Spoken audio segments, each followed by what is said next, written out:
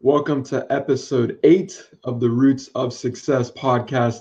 I am your host, Nate the Great Peterman, and today I have a very, very special guest, my man Nate Ruben. How you doing, brother? Hey, it's a treat. I'm very grateful to be here this morning, Nate. And hello, family. How's everybody doing out there? Hey, man, I appreciate you being on. I know your time's super valuable, and yeah, man, I really appreciate you taking the time. Absolutely. It's anytime I see a young entrepreneur like yourself doing his best to get a wide variety of guests on a podcast, I was asking myself, what can I do to get on the show? And so I was really grateful when you reached out. Hey, absolutely, brother. It's just the least I can do for sure. And for those of you who might be wondering, like, who's this Nate guy? Why should I listen to him and everything like that? So I'll give, a quick intro, a little brief background on you, Nate. So Nate Ruben is the founder of Ruben Digital. Nate is 25 years old and is in his fourth year of business ownership. As an entrepreneur, his whole life, Nate has been working since 7 and looking to create opportunities for independent revenue streams ever since high school. Today, Nate is operating around the belief that success is found in first creating his desired lifestyle, then scaling up. Nate is a big believer in physical, mental, emotional, and spiritual wellness being the base for a solid and lasting business career. Nate believes giving is the key to growth and always looks for opportunity to create more value for others. Wow, man, that's incredible. Thank you. It's, sometimes getting an intro is kind of challenging, but that was very good. I really appreciate that one. Absolutely, brother. So, man, it definitely seems like you have quite the background, of course, just, based off that little intro. Man, so I guess tell the audience and of course, tell the viewers, how is it that, you got started, of course, being and having your own company? What got you from, sort of like your lifestyle growing up to where you're at today, man? Sure, I appreciate it. So I'll get really briefly on what it was like growing up, where the big change happened, and then like where I got to today. But basically, I grew up two parents, a younger sister, nice house, nice neighborhood, middle class. Like I had every opportunity I needed, but my parents didn't like spoil me with everything I wanted. So it was like a really good balance. And I had a grandpa who owned a car wash, and when I was 7, he started taking me up there on the weekends. I'd, hustle, vacuum some cars, maybe work 2 or 3 hours a time, and then he'd take me home. By the time I'm 10 or 11, I'm working all day. And I'd go in the early shift with my grandpa, then he'd go home and my uncle would be there, and I'd stay with my uncle and he'd take me home. And I remember being like 10 or 11, working all day the day before Christmas, and I came home with $100 cash in my pocket. And so to be young, 4th or 5th grade, and have all that money, it was like, you got to work hard.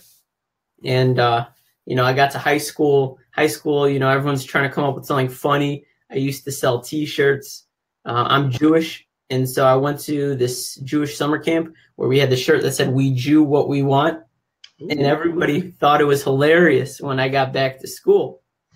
So I placed an order for 70, and I just started selling them, as a freshman in high school.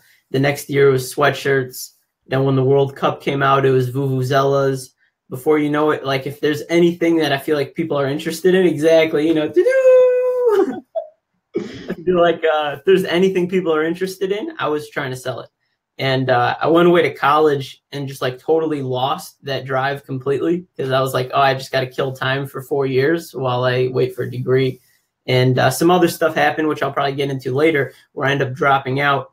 And I came back home and it was like back to square one. I got a job working at a pizza shop, which I got fired from because I couldn't even work the hours they wanted. And then I worked at Chipotle for like 10 months. Then I worked at Tivana for 6 months. I was doing door-to-door, pounding doors, trying to get appointments for sales guys for exterior remodeling company. And then what ended up happening is I got an internship with this company called Swank PR, and I started doing event production, social media. I did a lot of really cool hands-on stuff in entertainment. And along the way, I just decided I wanted to start a blog.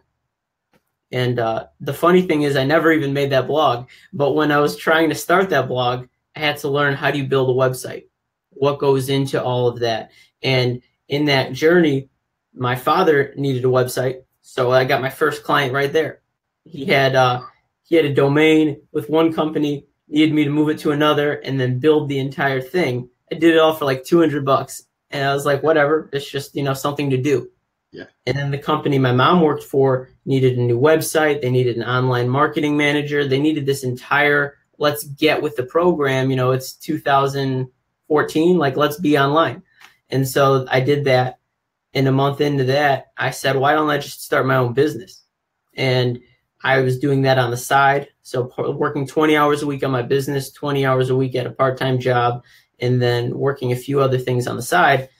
A year later, I was like, you know what? I'm ready to go all in on me. I quit all the other jobs. And I think that was June 2015. Ended up bringing on my mom and my sister in 2016. Ended on bringing in a first non-family intern later that year. Cycled through a bunch of interns. Then finally got a really good one. She's been our third employee. And then brought in a good friend of mine to be our fourth employee. And now we've got 2 or 3 more interns right now. So it's just been a crazy, crazy grind. Wow, man. No, that's incredible seeing like how it is that you started. It's like you always starting out, it seems like you've had that like entrepreneurial mindset from the get-go. And that's, yeah, man, I definitely have much respect for you there. And I guess a quick question just off of like, a little bit of your background. I know, man, I hear a lot of like mixed reviews, of course, like having like family and doing business with family, right? Yeah.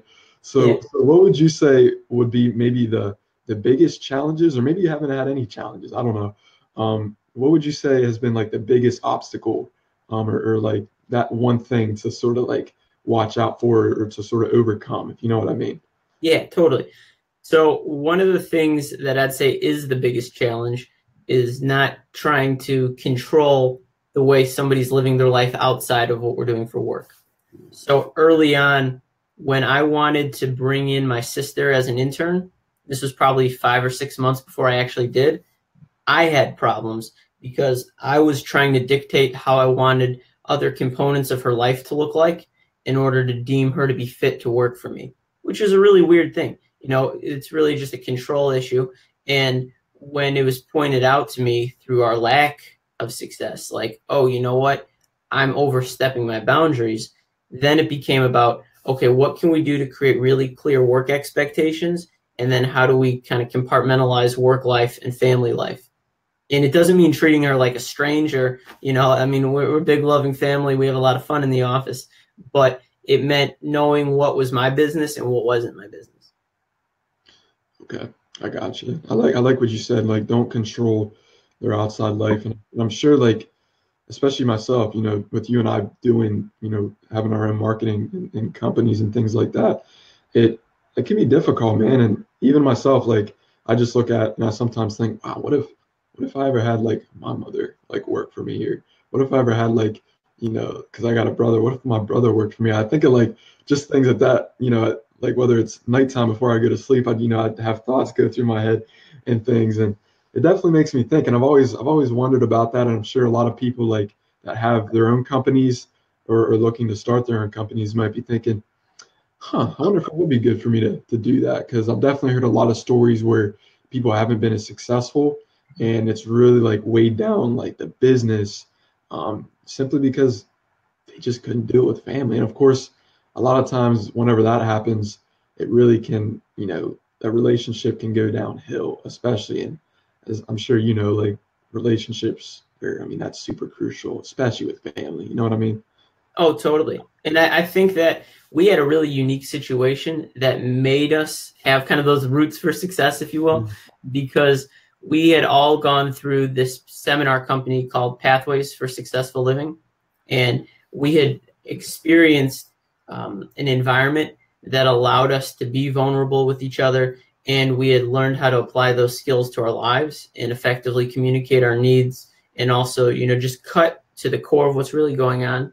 A lot of people pride themselves on, wanting to be real or be around people who are real, but they don't necessarily know how to tactfully communicate what's really going on. And we had all that. So there was really no issue we couldn't talk about. It was really just being open to listen to each other and get on the same page. Absolutely. I totally understand for sure. Let me ask you this, Nate. Um, let's sort of rewind a little bit, back to like the high school, high school year and everything. Could you like do you see yourself and could you have imagined yourself being where you're at right now, being a founder of Ruben Digital and being in the position you're at right now? Could you have pictured that or did it just like happen? You know what I mean? Well, so I always pictured running or owning my own business. That was an obvious one.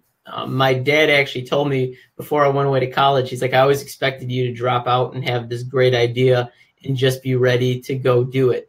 And I dropped out really without the great idea, which we'll probably get into. But I was like, always from the beginning, I'm not an employee kind of guy. I can show up and be a really good employee for like 2 or 3 months, but then I either get bored of doing the task they hired me for and I want to do more, or I'm just like, I start to butt heads with, I have this growth mindset and they're just trying to maintain, and maybe they're not ready to grow as fast as I want to grow. And so it's just never really been a good thing. I had like 18 or 20 jobs before I started this business. Wow, no, man, that's incredible because I look at that's so funny, man. Like your story definitely seems very similar to my story. Just like, I didn't have like 18 to 20 jobs. I had like probably 6 or 7, anywhere from, of course, McDonald's up to like selling cars. And it's so funny that you said like in that 3 month span, because that's the thing, man. I feel like, just with jobs and things, and I mean, I definitely respect people that, have jobs and those that, work hard because they definitely, hustle their butts off to say the least. But something, I guess just to touch on what you just said, I feel like a lot of bosses and things, and like you were saying, you tended to butt heads, and I did the same exact thing. Like I just felt that they were too controlling, and they took that so serious as if that's their company, but realistically, that's not even their company. Like they're still working to work, and they're like, I hated it, man. Like I just had people and bosses that demanded so much of me, but man, like they couldn't even do some of the tasks that I was assigned to do. Like I used to work cash register, and I was like, hey, I forget his name, but the one manager, I was like, hey, can you help me do this? He didn't even know how to do it. I'm like, bro, how are you my manager and you don't know how to do this? Well, it's funny you say that. I was maybe 19 or 20 when I worked at Chipotle, yet I was the only one like ever who made margaritas for everybody. Like when somebody came and ordered a margarita, they would ask me. I'm like, first of all, I don't even drink anymore, and you were asking me to go and make the margaritas, and I'm not even 21. Like legally, I shouldn't be doing this. It was funny. Absolutely, man. So what would you say? I know, you said like, dropping out of school and everything. What would you say was that thing that really made you want to do that? Because of course, as I'm sure you and I both know, like the educational system, fortunately, it's not where it could be. There's a lot of messed up things, and just Yeah. with values and things could for sure be changed and be different. I'm sure if you and I ran it. So what would you say is that one thing that just told you, Nate, I mean, this isn't you, man. You got to get out of here. What was that one thing? I mean, in all honesty, it was that which is my biggest criticism of college. First, let me step back for a second. I think college is great if you are very clear on what you want to do. I'm looking for this job, I'm looking for this career, and it says I need to do boom, boom, boom, and then I can get my foot in the door. I think people who are dedicated and motivated, have a dream and a vision, go to college, if it's going to get you there. For me, I didn't know what I wanted to do. And I ended up going to the school of engineering down at Clemson in South Carolina. I had a blast, but I was just there because I thought it was what I was supposed to do, not what I wanted.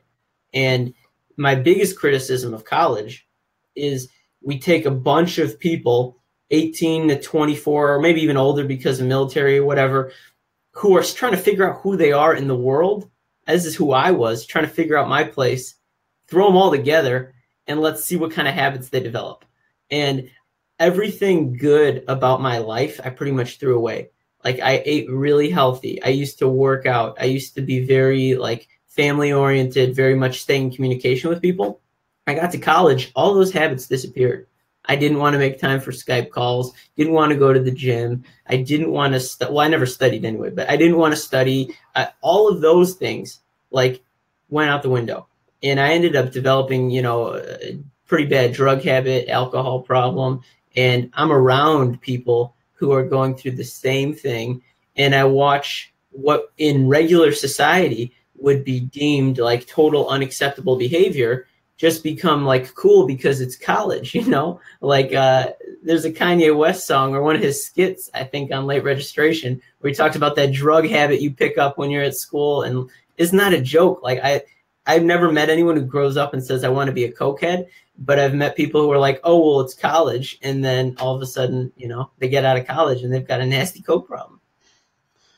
No, absolutely, man. And it's funny. I mean, some of the people that I know and, you know, that I graduated with, and of course, like with Penn State, you know, here in Pennsylvania being a huge college and one of the top party schools in the nation, it's just crazy, man. Like a lot of people, they go to college, and I like to have the conversation like, why are you going to college? Like, are you really majoring what you want to major? And they're just like, nah, man, I'm going to party. I'm going to chillax. I'm going to, you know, smoke some weed or something like that. Exactly. And I mean, it's like, oh, okay.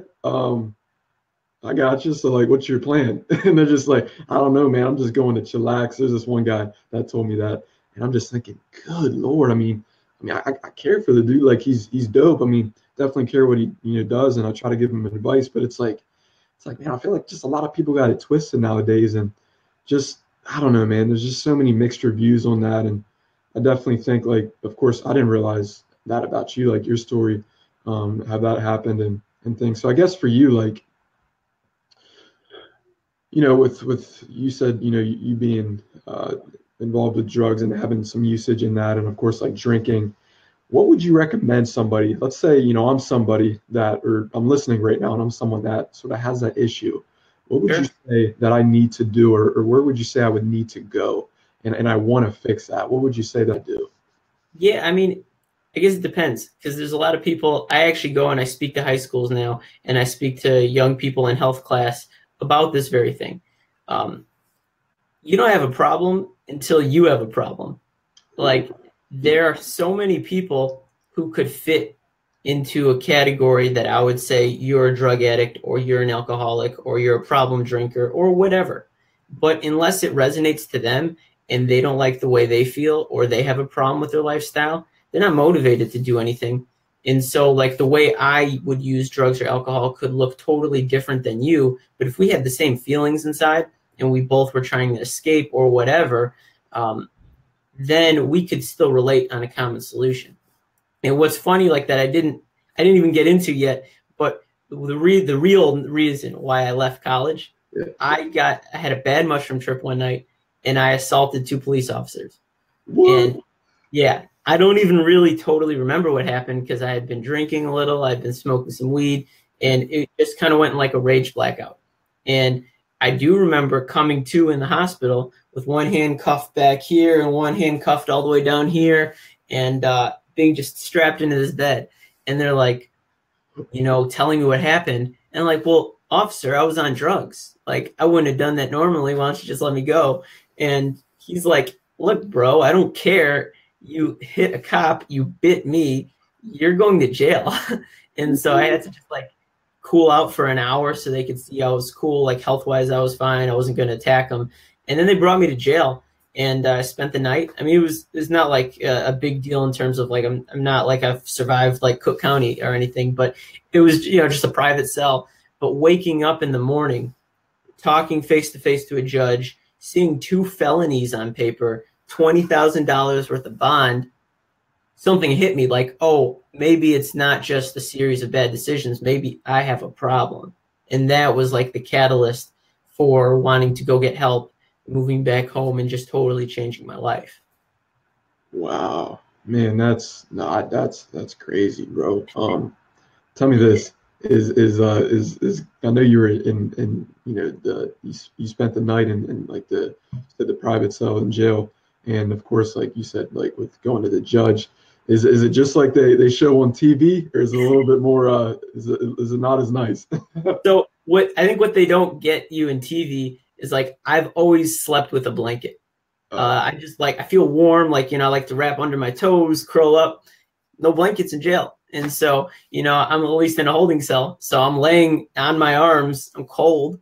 And, that was probably the one thing that stands out to this day, is just like how totally unable to take care of my basic needs in that moment I was, and realizing I didn't want to, go live like that for 10 years.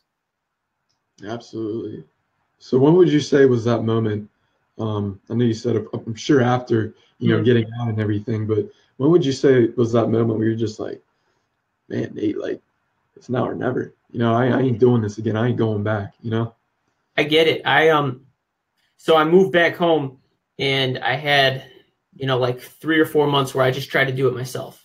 And at one point I went to that Pathways seminar I was telling you about.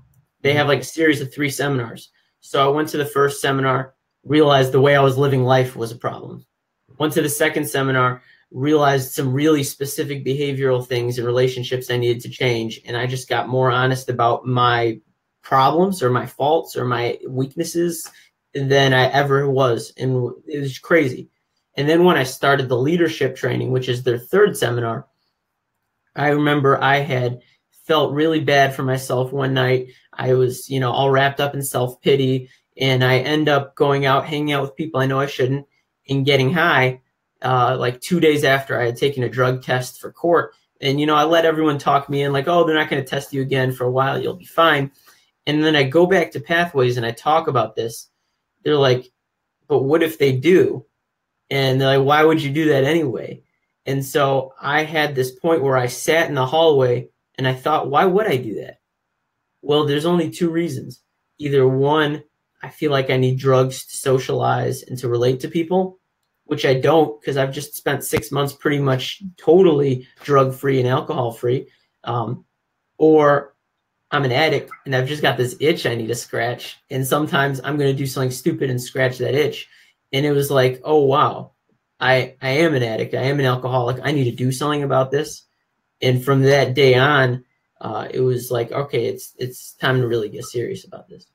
Absolutely. And I think it's amazing that you did identify that, because, man, I'm sure you know people, and of course I know people, and I'm sure the viewers in the audience, I'm sure they know a lot of people as well that they're just a victim to that, and they can't break that habit, like with drugs, with, drinking and things like that. And it's a very serious issue, because it's insane, because it's an addiction, and people, they just can't break out of it, it seems. And it's sad, because even some like family members, of people's families, I mean, it's sad to see, because people go downhill, and you want the best for them. You know that they can do great things in the world. You know that they work hard, but they can't break it, and it's not easy. I mean, myself, I can't relate, because I've never done any of those things. But looking at you, man, I mean, you're like a living testimony. I mean, you pretty much, like, you were like at the bottom. I mean, you went to prison, for a night. You had to go in front of a judge. Like, I see that on TV. I ain't never imagined myself doing that. Like, if I did that, man, the Lord can come down and do something to me. Like, I give him the right, you feel me? But it's like, I just can't imagine that, man. And I definitely got a lot of respect for you, bro, because a lot of people, they can't break that, and they need help. And no, man, I really appreciate you sharing that, for real. Oh, thank you. I mean, you had asked earlier about, like, what does someone do to get help? Yeah. And that's one of those things, is like, if anyone is going to want to really understand how I could offer them my suggestions for help, they need to know where I've been, and they need to know how I can relate. And then they're either going to value my experience or they won't.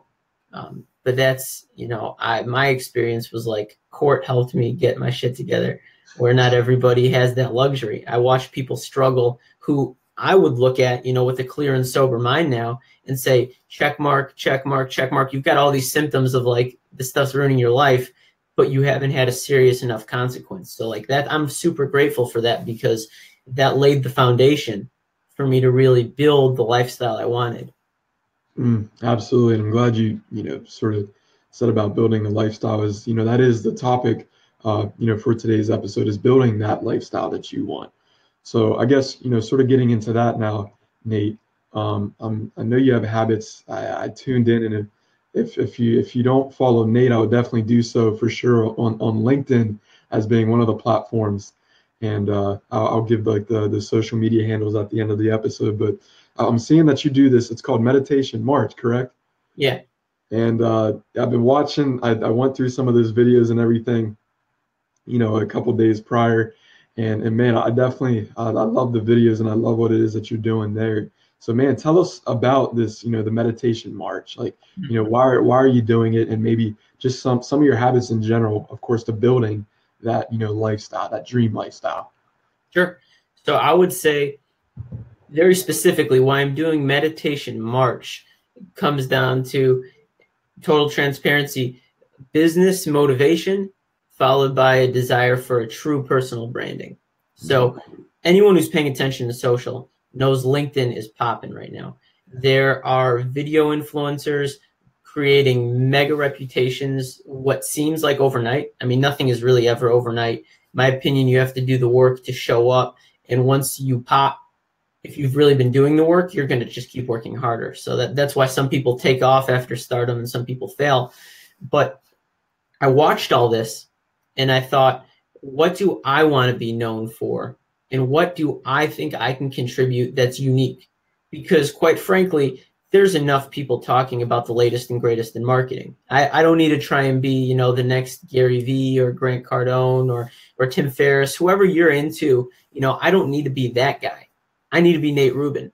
And what I was struggling with was consistency in some of those habits that I've built over the past 5 years.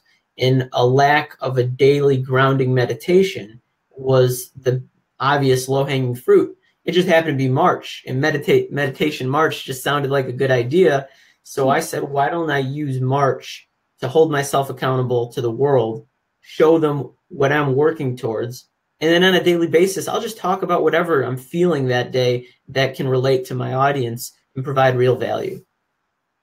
Wow, absolutely. A lot of people, they look at March as March Madness, NCAA basketball and things, but having that mentality, meditation March, I love it, man. So like, I guess for meditation, because, I do meditation and things. I haven't really been too big on it until a couple months ago.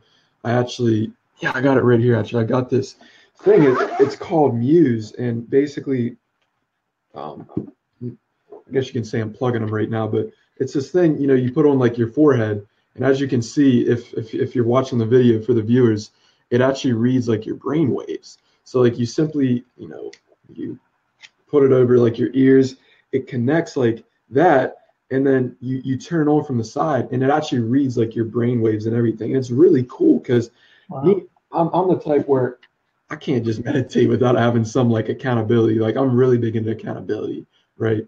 And that's something that helps me. So maybe for you, Nate, like let's say, man, I want to meditate more. I want to get into meditation. Nate and Nate, they're saying about meditation, right? So like, how would you recommend somebody starts, and what would you say that they have to do to eliminate some of the distractions? Because we have a lot that go through our heads, as I'm sure you know, and whatnot. But how would you sort of elaborate on that? Sure. I think first I'm going to start by giving people the best meditation technique I've ever received. Best advice ever. You guys ready? Yep. Step 1, sit comfortably and close your eyes. Got it. That's it. It's really that simple, because this is what that exercise taught me. Just the act of closing your eyes is going to reduce the number of thoughts you're having by 50%. And the biggest challenge people face is feeling like they're doing it right. And so in that, what felt like an eternity the first time that tip was given to me, really like 4 or 5 seconds, the amount of peace and in the moment I got just by anticipating what's the next direction and listening with my full attention, that's like a micro of what we're trying to achieve through meditation. And when you realize it's all about finding those moments of stillness, and it's not about necessarily the whole 30 minutes of stillness, that's when things start to click for me. And so to eliminate distractions, there's a lot of good things. One would be find a time every day that you know you could be away from everybody. So a lot of people are into like 6 a.m. and 6 p.m. or 6 a.m. and 12 midnight, depending on how much time they sleep. Some people have it just scheduled randomly. Myself, I have meditation scheduled when I wake up, depending on how I'm physically feeling. Do I go do something to engage and wake up my body for about 10 or 15 minutes and then go meditate? Or do I just roll out of bed and start right away? And a big thing for me is also, what are we trying to achieve? And it's weird because like a lot of meditation is not about achieving anything. Right. But I have, there's different schools where I've gone to where they teach different breathing techniques versus different types of guided visualizations versus there's like the 7 layers of self meditation journey that gets me to this most inner place. So it really, you know, what type of practice is someone trying to create and why? And then, you know, going and learning from different schools, reading books, finding personalities online. For sure. So what would you say, because of course, like everybody has, you know, a different schedule in their Yeah. daily lives. What would you say is the most effective for you personally, time-wise during the day? Would you say like morning, afternoon, or night, or maybe it doesn't matter? For me, morning, Okay. because it's once that I've done and I could say I know I did it. And the technique that I actually do in the mornings is a combination of probably like 4 or 5. But the main thing is a breathing, like a cleansing breath, which is a Kriya. And it's designed to get your energy flowing properly and to kind of clean out some of the baggage that we don't need and just get super aligned and focused. And it's based on the concept that there's like 4 things we need for healthy survival. You know, having food, having water, having shelter, and then having air, prana, life force. And I found that when I'm doing this technique every single day to start my day, I have more energy. I'm not quite as hungry. I can stay up later and I'm super focused and the words and everything just comes naturally to me. So when I make that the foundation of the morning, any other meditation throughout the day is a bonus. You know, if it's loud inside my head, I can go, you know, find some silence or stillness for a little bit. But yeah, for me, mornings, definitely. Man, no, for sure. And I'm sure there may be like some links online, like with Kriya and some of these other things that you were going over for people to like maybe look at if somebody is interested. Yeah. Is there a section for us to list links afterwards, or would you want me to just say them now? Absolutely. Yeah, I'll probably just put them in like the bio or description. Cool. Yeah. Some of the, like, just some of the organizations I've worked with that have taught me. One Yeah. is called the Art of Living Foundation.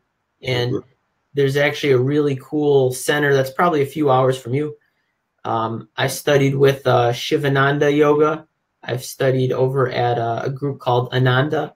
And then I've gone from just like event to event and just seeing what's going on. And so I've really gotten a privilege of taking techniques from multiple lines of worship, which is really funny because, you know, I grew up, you know, a Jew on the North Shore of Chicago around a much different lifestyle, you know, of spirituality and religion. And my family, for whatever reason, has been drawn to learning from a lot of Buddhists and Hindus. And it's been really eye-opening and totally changed the way I see the world. Wow, man. No, I'm sure, man, that's incredible. I've always got a big kick out of meditation and just like the, you know, the different ways, because I mean, there isn't just one way, you know, but of course it definitely comes, like you said, as simple as sit comfortably and close your eyes, you know, and no, man, that's amazing. So I guess yeah, I'll put the links and everything in the description and the bio and things. So I guess one last thing on the topic of like, you know, building your dream lifestyle. What would you say, Nate, has been one of the most important, one of the major keys, as DJ Khaled likes to say? What would you say has been like that one key for you to building that lifestyle that you want? Of course, meditation, you know, I'm sure has gone into that. But what would you say, you know, starting today, somebody needs to do? You know, I need that one thing, whether it's a habit, you know, whether it's that one thing that I can just do that can simply improve my life to getting me closer, not there, because of course it's a process. You can't just go from point A to point B just like that. You know, there's levels to it. There's a process, as you know that. But what would you say, maybe something that you've done, whether it's a technique, maybe it's reading more books, maybe it's watching more videos, or just something out of the ordinary, is that thing that you would recommend somebody starts today to getting to that dream lifestyle? Sure. I'd say there's one obvious thing to me. It's a combination of conceptual and practical, and it's developing a habit of self-inventory. And it's one of the gifts I received through, recovery. But there are people who live this lifestyle without ever having to recover from any kind of, behavior.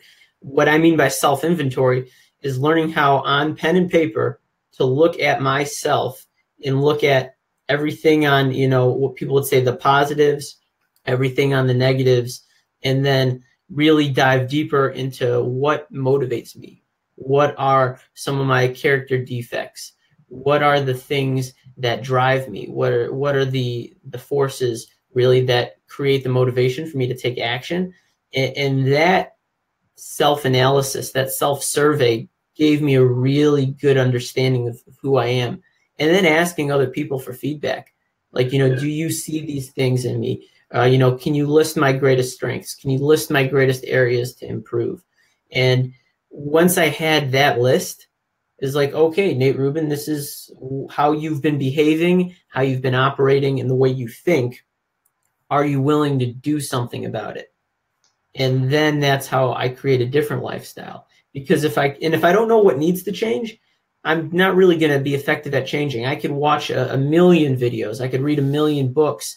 But if I have no clue who I am, how do I know what I need to apply to my life and what is a valuable asset? And then, I know you said one thing, but that's like the framework for then creating and projecting what an ideal life looks like. So once you've done a personal inventory, the greatest tool I've ever found for non-spiritual work, but just life work, is having a time inventory. So what does my time look like? First writing out, what does a day look like for me? What does a week look like for me? I have all these goals I say I want to achieve. Where is that time going to come from? And then budgeting for all those things. So I start with a list at the top, 168 hours, because that's how long everybody has in a week. And what do I need to do? I need to sleep. I probably average 7 hours of sleep. So I'd write 7 times 7, 49. I'd subtract that. And then I'd go and let's do the math together. I'll just pull out a calculator so we could do this entire journey together. Because this is, I feel like, one of the greatest gifts I ever got. So you take that 168 and you minus 49. Now we're at 119. So then what else do I need to do? I probably need to eat. I spend maybe 2 hours a day eating. 2 times 7, that's 14. So we're going to subtract 14. Now we're at 105 hours left in my week.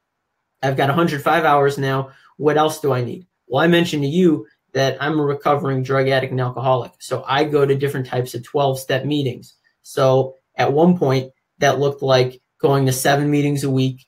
And it's about an hour and a half commitment, an hour for the meeting, maybe 15 minutes to get there, 15 minutes to leave. So what's 7 times 1.5? I think that's 10.5. So I'm going to subtract that.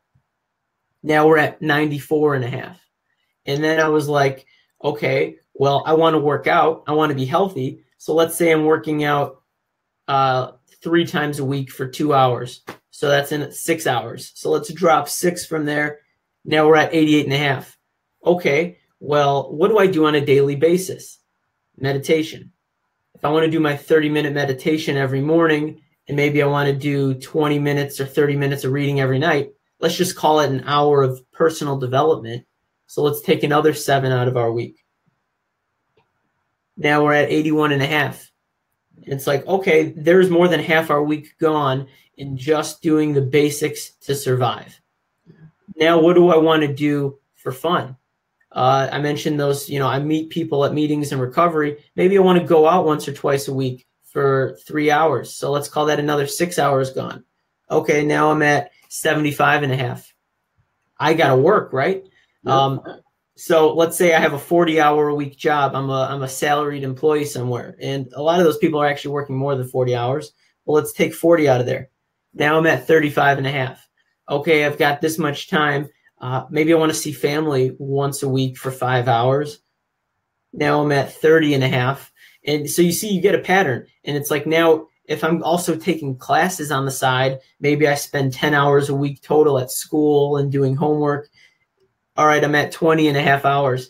And you look at 20 and a half hours for the rest of the week to have a girlfriend or have other friends that you see, to go play basketball, to go to the movies, to watch TV, whatever it is you want to do. And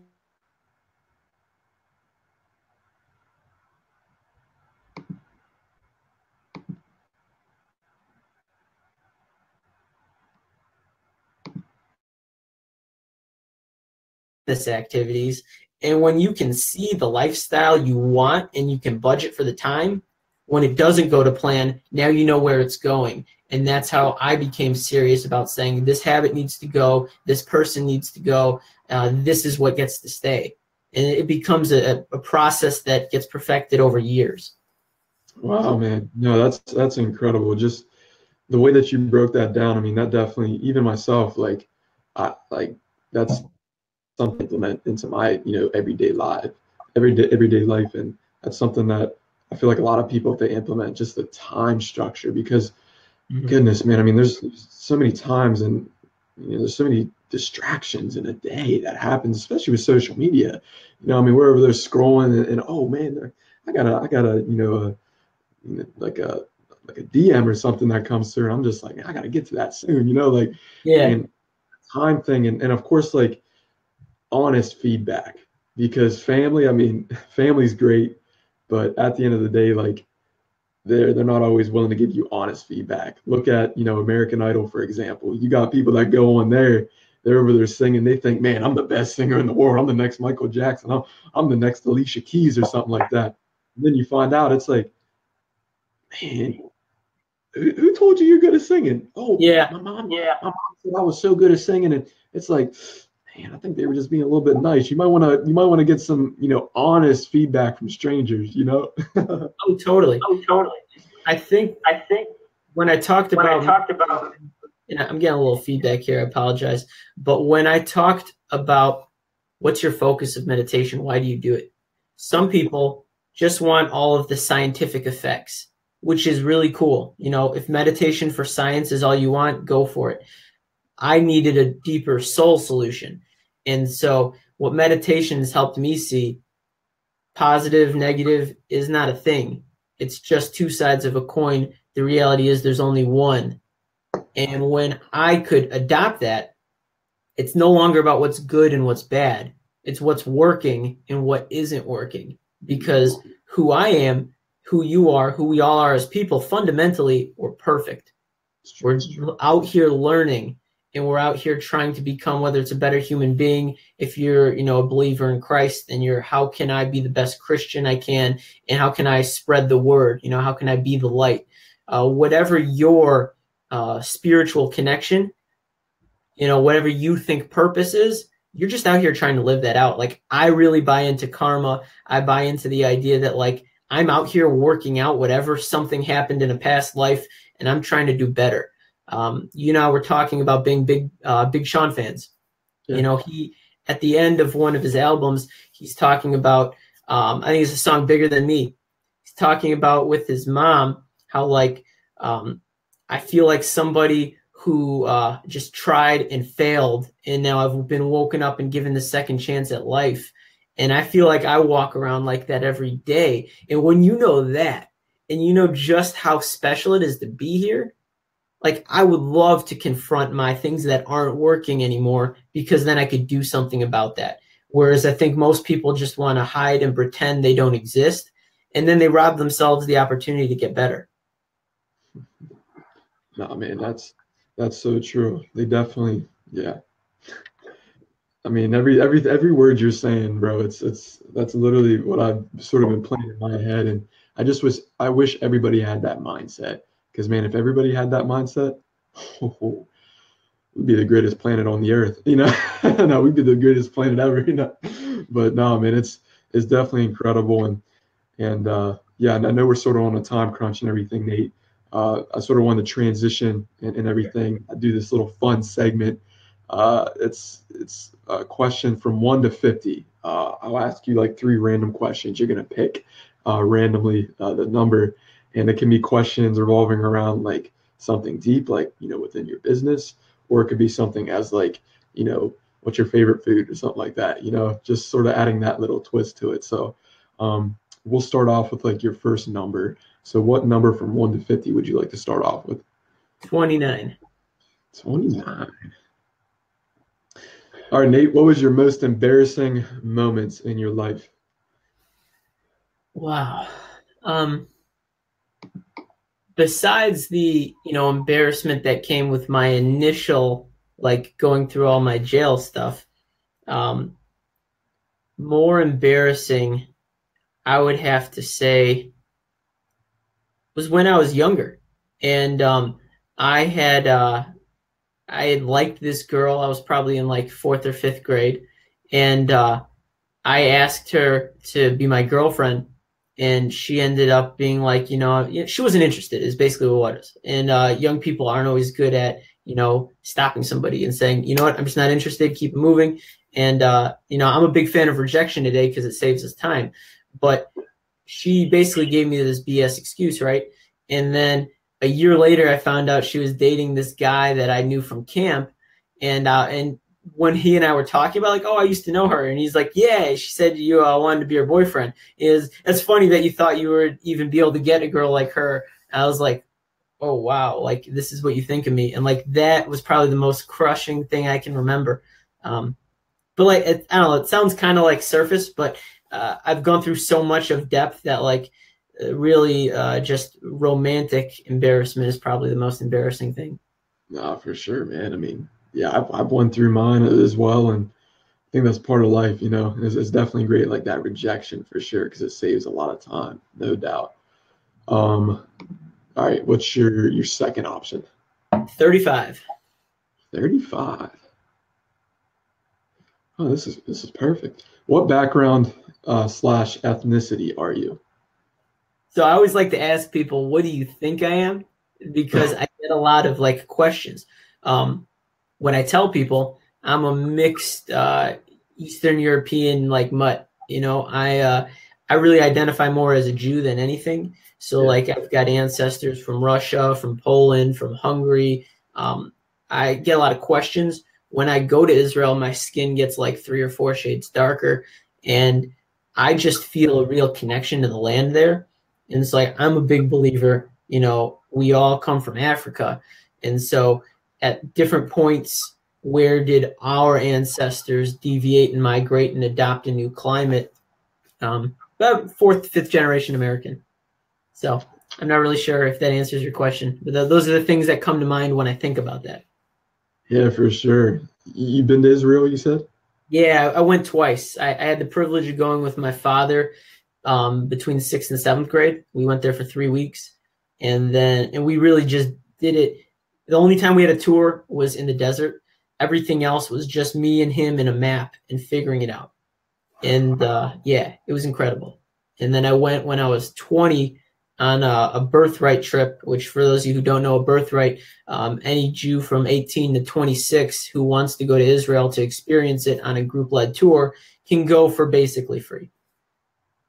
Man, so what's it like in the desert, man? I mean, I've read stories about it, but was it like they'd say, or how is it? The desert is one of my favorite places in the world, actually. And the reason, first as a kid, I just liked it hot. I liked being out in the sun. I liked, I do very well in a warm climate. But spiritually, I was maybe 10 months sober when I went on that birthright trip. And that was actually the last time I ever used drugs, was on the plane ride there. And I took some Xanax that wasn't prescribed to me. Basically, long story short, this guy pulls out a bottle of Jack, and he's like, you guys want to get fucked up? And I just want nothing to do with that moment at all. I'm like, get me out of here. And so my friend is like, do you want to take some Xanax?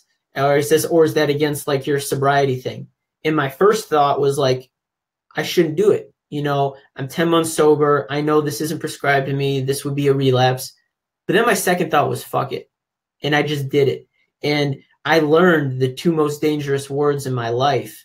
And that going like 4 days of not really being like truly sober anymore, not having my meetings, not having my support system, I started like spazzing on people, just like bad reactions, being very angry, returning to all those old habits. And my best friend's with me. He's like, bro, do you need a meeting? And I'm like, yeah, I do. And we're in the desert for the weekend, having Shabbat, which is, Friday night, Saturday, no electronics, just like chilling, being in the moment. And I think he's going to grab like 5 or 6 guys and we're going to have a meeting. He goes and tells the guy who's running the whole trip, and we end up having a meeting with 50 people. And I'm the only one who's ever been at a meeting of like Alcoholics Anonymous or NA or anything like that. And I'm leading this meeting full of people who've never been. And it turned into this open and vulnerable thing where this kid is talking about how he wants to kill himself, and he's got a notebook full of suicide notes.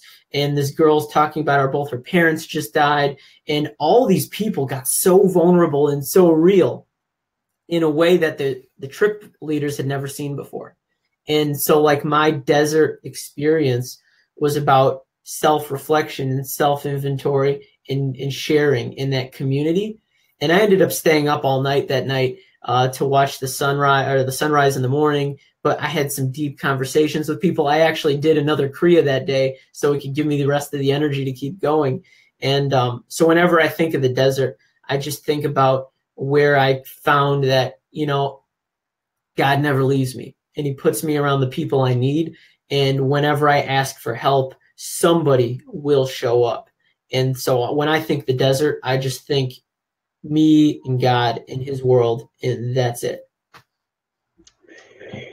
Yeah, definitely.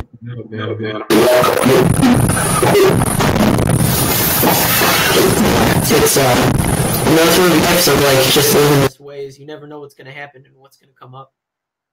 Yeah, for sure. Like that's incredible. Just I mean, shoot, man, I definitely, I want to go to the desert, and man, if I have an experience like that, I can definitely, see that holds, a sacred place in your heart for sure. Like, man, that's incredible.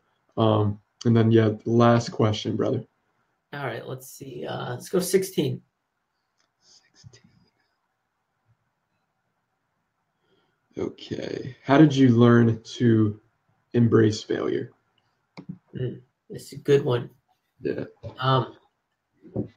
So one of the meetings that I used to go to has a sign on the wall, and it said that it may be that our only purpose in life is to serve as a warning to others. And when I read that, first I felt like the biggest piece of shit ever, because I was like, oh, I've officially become that guy who like people can point to and say, I don't want to be like him. And it stung because I was in that process of inventory and realizing who I was. But eventually I started to learn that these failures were my greatest successes or opportunities for success, because that's where the learning happens and that's where the growth and the change happens. When people are winning, like if I were to do something and it's going well, I would never sit and reflect and say, what can I learn from this? I would just learn that I'm great, I'm awesome, and I'm going to keep it moving. But when I fail, there's the opportunity to figure out what isn't working. And if I've come this far doing great with everything that is working, and now I've identified something that isn't, that just means it's going to propel me to that next level of greatness when I can address it and deal with it. And so I'll try and be specific. I had a big failure in work where actually this week, where a client did not like the writing that we did for them. And where I failed is we didn't have a better system in place for taking notes during our initial meeting. Our notes were very scattered, but I worked with my business coach and I came up with a great new formula for my note taking. I didn't give my employee proper direction for, okay, we're going to start here, we're going to do this, and we're going to do it within this framework. I'm a very hands-off manager, and I learned that this was the kind of project that needed to be more hands-on. And then I learned that the way I dealt with the client wasn't to their liking, and I learned what to avoid in future communications. And so in that moment, like while it was happening, I felt really bad because I was like, oh, you know what? We didn't deliver what they wanted. But immediately after that, I just was given the gift of showing a process that is not working in my business.